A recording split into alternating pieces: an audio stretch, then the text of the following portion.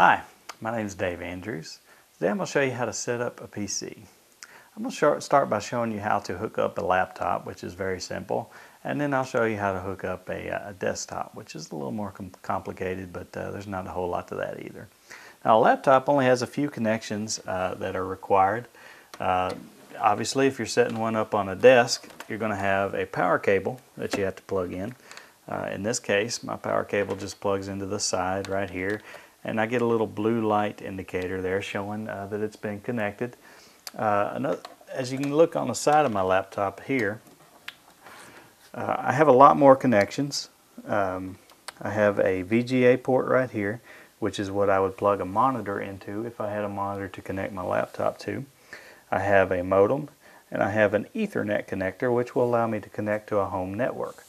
There's also additional USB ports and a little slot for an SD card from a handheld camera or something like that.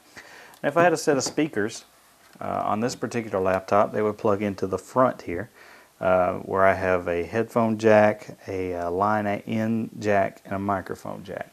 So my speakers would plug into those plugs that are on the front. Now, connecting a desktop computer, there's quite a few more hookups. I'm going to pull up a diagram here for you. This is kind of a picture of what the back of your computer might look like. Now, this is a very complicated setup right here. Yours probably won't have as many connections as this one does. At the very top, there are PS2 ports for mouse and keyboard. Now, if you have a newer PC, it might not even have these ports, but if you do, they are color coded.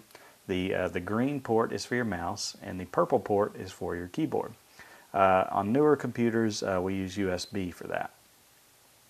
Now, if we'll scroll down a little bit here, here are two Ethernet ports. Your computer might only have one, but it looks like a telephone jack. It's just a little bit larger, and it's those two that will connect your computer to your local home network.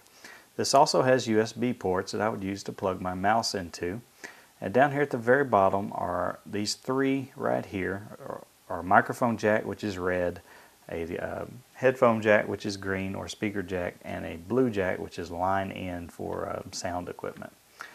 I've also got a couple pictures here of what your monitor cables might look like. This is a DVI connector, which is usually white and will basically connect your monitor. There's also a VGA cable here, which is usually blue.